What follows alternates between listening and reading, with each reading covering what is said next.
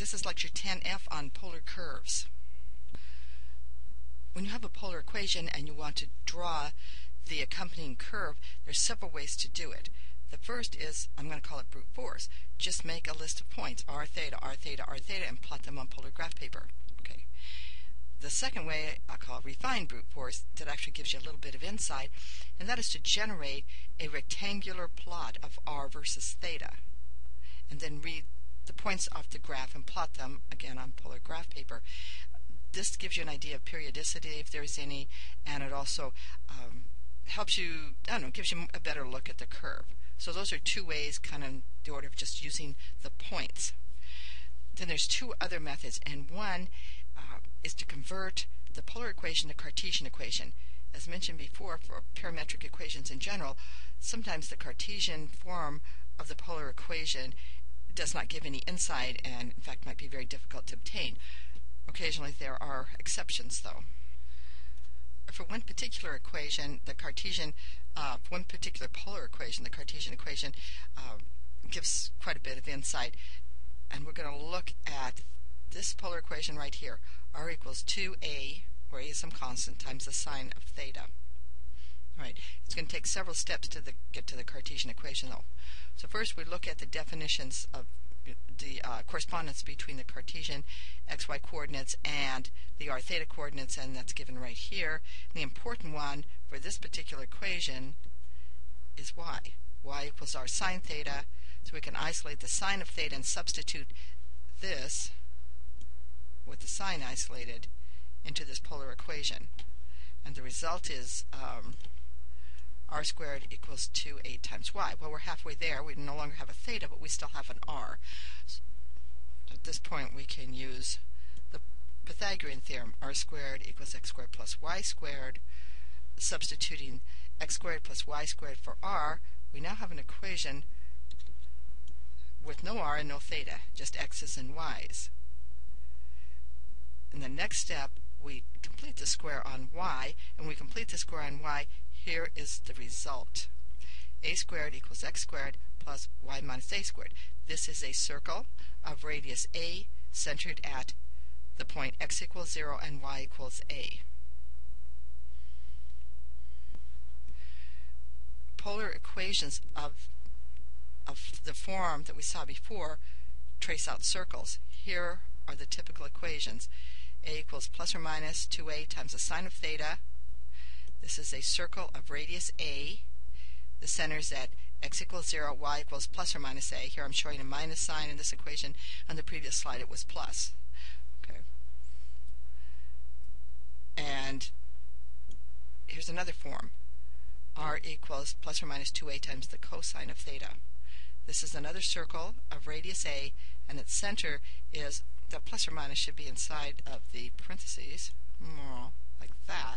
Okay, plus or minus a, x equals plus a or minus a, and y equals 0.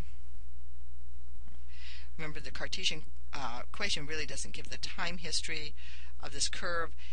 When you just look at it, you can't tell how it was traversed. However, if you pay attention to the r and theta form, you can draw some arrows on the curve and show it, and I'll have an example of that in a few slides.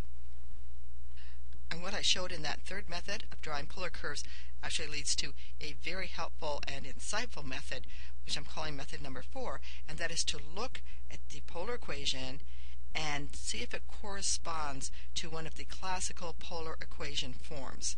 And there are several of these. You might have seen these in trig. These polar curves are grouped into families. The families are roses, circles, lemniscates, lemniscats, and spirals. Those are the famous ones. And you can make a correspondence between those forms. You can draw the curve very easily, or at least you can get insight into what that curve will look like. So just to summarize on some of these forms, these classical forms, looking again at circles, here are circles of radii a, and they have the form that we had 2 slides ago. R equals plus or minus 2a times the cosine of theta, and r equals plus or minus 2a times the sine of theta. So, for example, if your polar equation looks like this, r equals 42 times the sine of theta, right? This is a circle of radius 21. Remember, it's 2a, so it's 21 is a radius, and it's centered at 0, x equals 0, y equals 21. Just for completeness, I want to write here, just so that you have it, the general expression, polar expression for a circle centered not just at a different radius, which is what these are. These are centered at some different radii, but they're located, depending on the sine or cosine, they're located either on the x-axis or the y-axis. So in these cases, theta is either 0 or it's 90 degrees, pi over 2. But the circle could be centered at any angle. And here is a general expression for that. It's a little more complicated than those forms. It reduces to those forms when theta is 0, theta naught is 0, or theta naught is pi over 2. And the equation looks like this: r squared minus 2r times r naught being the center, times the cosine of theta minus theta naught plus r naught squared equals a squared. So it's a little more complicated. But again, if you have an equation that looks like this, you can make a correspondence between the different terms. This is a circle. It has, okay, the a squared is out here, is now 9, so it has a radius of 3. It's centered at, I should have said r naught, theta naught here, but it would be centered at x equals 0, I'm sorry, r equals 6 and theta equals 0, so in a sense x equals 6. Okay, so those are circles. Now we'll look at roses, and here we have just what looks like a small change in that formula, and I'm going to list all these formulas together at the end of this lecture, so you can just see this contrast. So before we wrote this as r equals 2a times the sine of theta. Now we have the sine of in theta, where in is not necessarily an integer, but for now, for describing the rows, is the way we usually look at them. In is an integer. Okay. See, this form is just slightly different. Instead of just the sine of theta or the cosine of theta, we now have the sine of in times theta. Right. Now, if n is integer, here's the kind of graph we get. And those are called, whoops, didn't get the pen. This is the sort of graph we get, and those are called roses. And each one of these circles here, or all these, are called leaves, or sometimes they're called petals. And there's an interesting result. If n is integer and it's odd, then the rose has n petals. So if n is 3, it has 3 petals. If n is 5, it has 5 petals. But if n is even, then the rose has 2 n petals. So if n is 6, the rose will have 12 petals. If n is rational but not integer, then the petals will start to overlap, and you get more interesting pictures. But in general, these all fall into one family of curves. So I'm going to use that other method I talked about right now, where I said you could, to plot this graph, you could make a rectangular graph of r versus theta and then pull off the points. So here we're looking at r equals, I guess, about 3 times, and this is the sine of 2 theta. Okay, and here you can see if I plot r versus theta, this is r, and this plot right here, let me get a pen. So this plot right here is r versus theta. It starts out here at cosine, of course, at a, and because it's 2 theta, it has periodicity of pi, and then here's 2 cycles of it. I'm going to make a correspondence between these cycles and the curve as it's drawn. Right. So this is 1 right here. Okay, so you start here at a, and then and then a is decreasing. So we're starting right here. Theta equals 0. We start at this point. All right. Now, theta is increasing. It's going from 0 to pi over 4, but the radius is decreasing. And you see, we trace out this. The radius is decreasing, and in fact it gets to a 0 radius right here at pi over 4. But that pulls that in to pi over 4. It means it's a combination. Okay, here's pi over 4 right here, and now you're at the radius of 0. And now you go for negative values of radius, but you know how to handle that. You find the plot, find the angle, and then go to the other side. So you would find this angle over here, but then you would move 180 when you have a negative radius in a polar equation, or polar coordinates. And so now this is number 2. It's traced out here. So here was 1.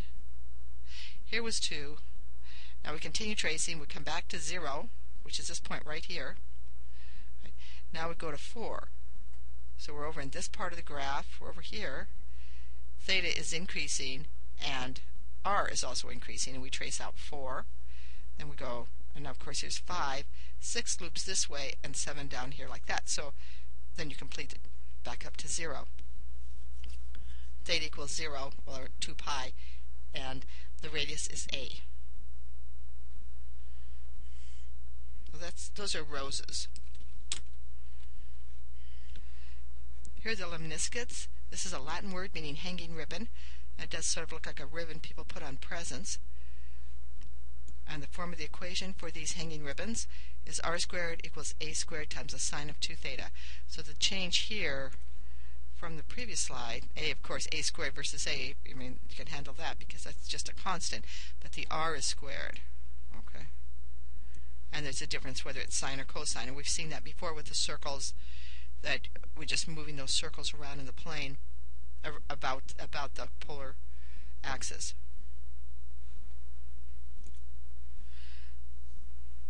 Lemniscate is another family of curves, the polar curves. It's a French word for snail. And here is the form of the equation. R equals A plus or minus B times either the cosine of theta or the sine of theta. And these lemniscate look like this. I guess they kind of look like snails.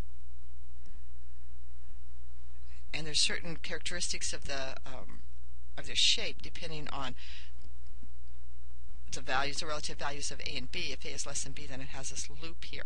Now if A is B, you get a cardioid shape. Remember we had a cardioid shape also when we just were looking at parametric equations in general.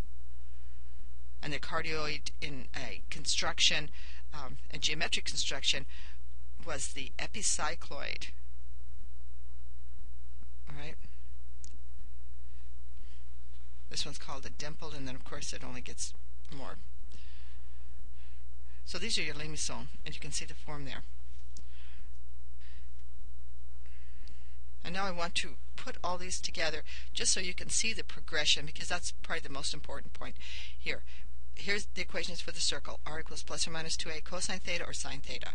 For rows, R equals a times the sine of n theta. Remember, if n is an integer and is even, then the rows has 2 n petals. If n is integer and odd, the rows has n petals. Okay. And your lemniscates, which are hanging ribbons, now have an r squared term. R squared equals a squared times the sine of 2 theta. It's your form for your lemniscates. And your lemniscate, your snails, r equals a plus or minus b times the cosine of theta. Looks fairly similar to a circle, but the additional constant a makes all the difference. Now the other group we're going to look at are lines. The polar equation for a line is not very straightforward. The polar equation for a circle is very easy. Remember, if you have a circle of radius a centered at the origin, then the polar equation is r equals a. The polar equations are more set up for circles than they are for lines. One way to represent a line in polar coordinates is just to give the angle as a fixed value. So if you have a fixed angle, and then theta equals the arctangent of m, m being the slope of the line that you want, theta equals the arctangent of m. So theta is a constant, meaning all values of r are acceptable. So if you plot this, oh, didn't get the pin, sorry. So here's a polar graph paper, all right? And so you have theta is fixed. Say theta is equal to, I'll just say pi over 6, which is about here. Then the line means that theta is fixed and all values of r are acceptable, and so that would be your line. Pretty bad line, but that's the idea, that the angle is fixed. Right. In this case, you would know this is the general form. if you happen to know the slope of the line that you want to represent. But if you just want, whoa, that was supposed to be a marker, but it was not. A equals theta, theta equals A, theta's constant, is then a line. So let me try to write on this here. So here's our circle.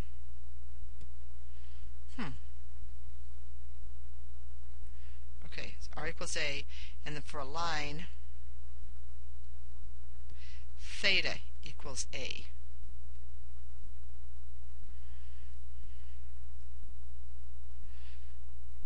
Every time I think I have my problem solved with these pens, these writing tablets, I seem to not have it solved. I get in the middle of the lecture, so I apologize for that. So the line, I'll say it in words, the line is theta equal constant.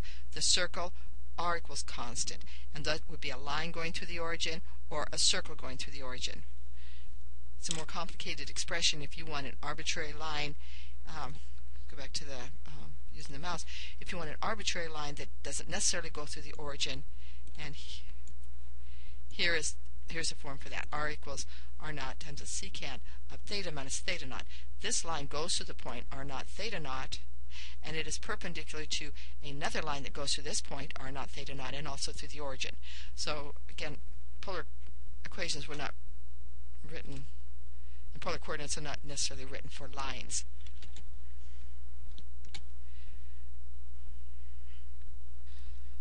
So this is the end of the introduction for polar curves, for the sort of families of polar curves, excluding the spirals. In the next lecture, I'll talk about spirals.